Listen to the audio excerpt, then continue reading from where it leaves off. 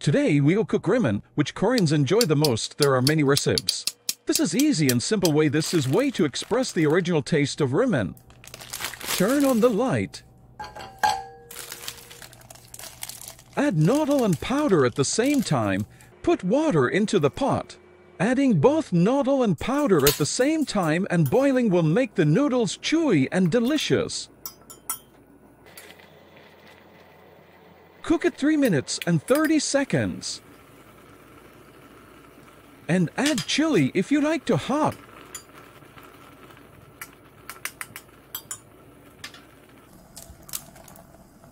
Need protein? Don't forget egg. And boil it 30 seconds and you're done. It's so simple and easy.